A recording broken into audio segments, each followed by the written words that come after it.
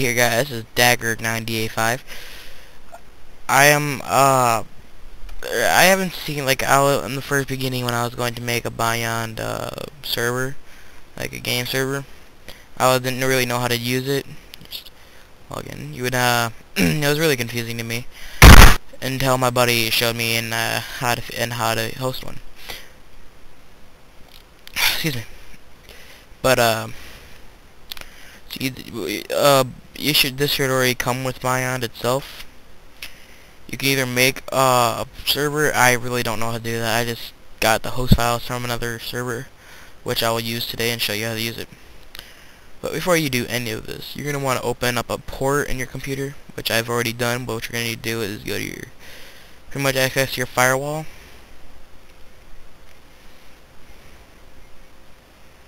You might go to exceptions. Was it advanced? It was exceptions. You're gonna hit add port, then you put the name of it and add your port, which I've already done. Mine's right here. I did use it for a for a RuneScape private server. Once you've done that, you wanna go to your host. We can go up in here. You wanna type in your port, and you wanna go to your host files. You're gonna hit the little three dots. You can go to host files. Then you wanna hit go. You can either have it private, public, or invisible. Okay, now I hit go. Mine does tend to lag once you're doing it. Most of them do. Then soon you'll go to the game itself. If you don't, you can people actually see the game itself. Like you'll see somebody else's, then you'll see yours. It's not gonna pop up right now, so hold on. I gotta wait.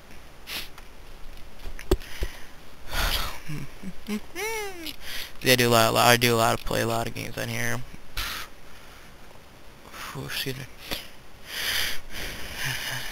Okay, I'm gonna say world open on network port.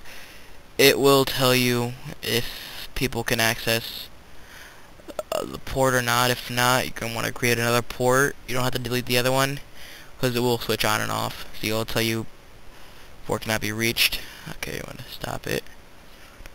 I'm gonna erase one number because I tend to change ports often. I'm gonna hit that, and it should say Byond hub reports 43594 can be reached by players.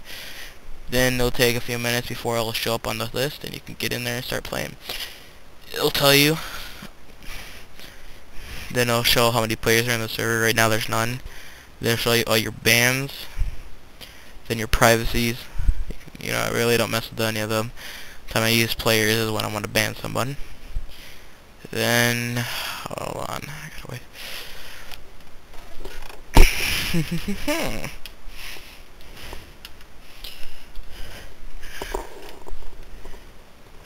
Wait for this to show up.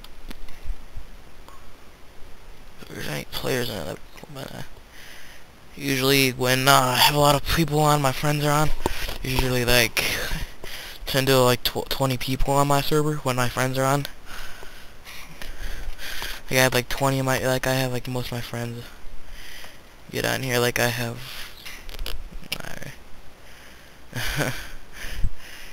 yeah, it would show up usually. Okay, I'm sorry about that, guys. I had to really go to the bathroom. Alright, the server should be on the list. Put it public.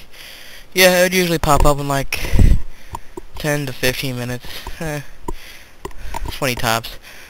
Yeah. Go in here and show you pretty much the Dragon Ball Z RP ping server. Or you can say PvP, I don't give. Rats. Usually make a new account with my account's really high queues. Okay. Your starting area. I'm on an Android. On my server, Androids and what's the other one? I forget. Hold on. I don't want to go to this planet. Oh crap! I don't know. I forgot they were strong. Okay. Alright. Usually start at the starting point. I have no idea where my starting point is because Or, I'll just do this.